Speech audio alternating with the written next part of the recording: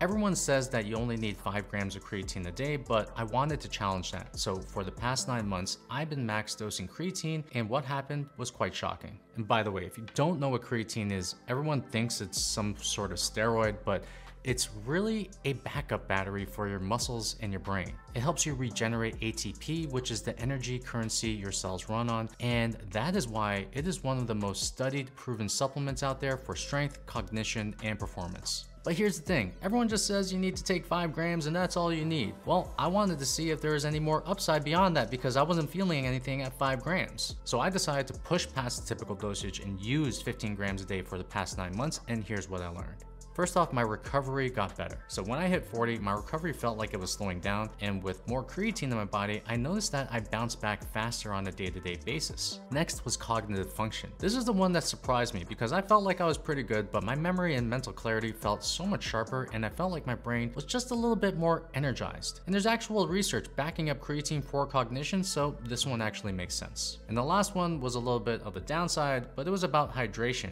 and I feel like this is a trade-off. So when I took in the higher dosages of creatine, I felt like I needed to increase my water because I felt more dehydrated. And it makes sense because creatine pulls water into your cells, and without enough hydration, I felt I was a little bit more crampy than usual. So the simple fix for me was just to drink more water, but specifically I was drinking water with electrolytes so I can make sure that I was absorbing the water that I was taking in. So is max dosing creatine magic? Well, not exactly, but for me, it's led to better recovery, sharper thinking, and a reminder that some of these rules just need testing. Now, if I were you and just getting started with this, I would not jump into max dosing creatine right away.